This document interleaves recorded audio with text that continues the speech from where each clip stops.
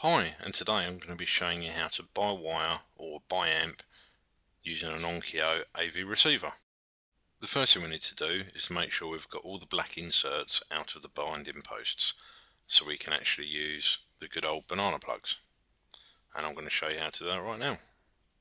I actually recommend using a self-tapping wood screw. Push it in, half a turn, and then it pops with the black insert. This is now going to actually let you connect a banana plug directly to the binding posts. There we go, connected correctly, and it allows you to use a better cable instead of using the bare wire method. And you can do this to all the plugs on the back of the AVR. And also don't forget to do the same to the actual speakers.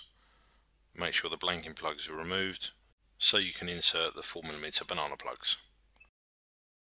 Right, the first thing we need to do is actually plug the speaker cables into the main left and right posts. So there we go, that's the left done. And now we connect up the right.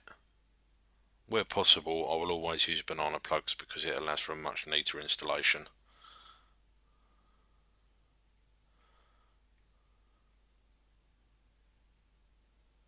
And there we go, that's the main front left and right done. Then making sure the plastic inserts are actually removed from the speakers. It's a nice easy case of just plugging the 4mm banana plugs directly into the back. And there we go, everything is now single wired, and you can now start running the Odyssey microphone setup or put it in pure audio mode and start listening to stereo music. Here you are, as you can see, we've now single wired the amplifier to the speakers using the main front left and front right channels. Now we can actually go a stage further if you want to, and it's called by wiring. We're now going to actually by wire the speakers. This involves using the same channels of the amplifier, and the plugs I'm using here allow you to insert another set of banana plugs into the back of them and allows for a nice, easy, tidy installation. Now all we need to do is the same for the other side, and then we're actually going to connect up the speaker. But before you add any more than one set of speaker cables to the speakers, you must make sure you actually remove the links between the tweeter and the bass. If you don't remove these, then you will actually short circuit the system and the amp will go into protect mode. So different speakers do it slightly different ways, but this is a pretty generic situation you'll see on the back of a speaker. Just unwind the binding posts, remove the links, and then wind the binding post back up, and you're ready to go. So now it's a case of plugging the second set of speaker cables into the speakers, and now we're driving the tweeters independently of the bass mid-range. We're using the single amplifier inside the receiver to drive both the tweeter and the bass mid-range.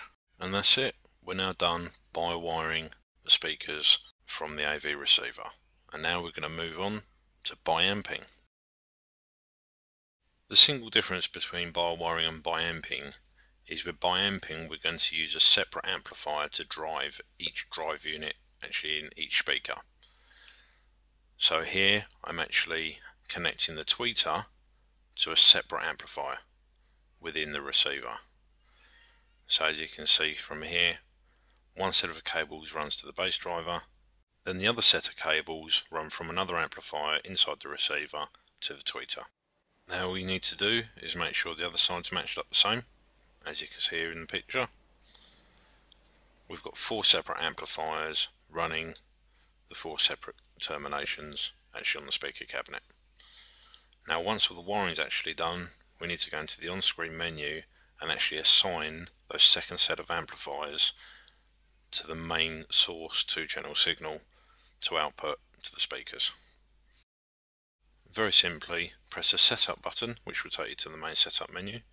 Move down to number 2, speaker setup. Then we need to go into number 1, speaker settings.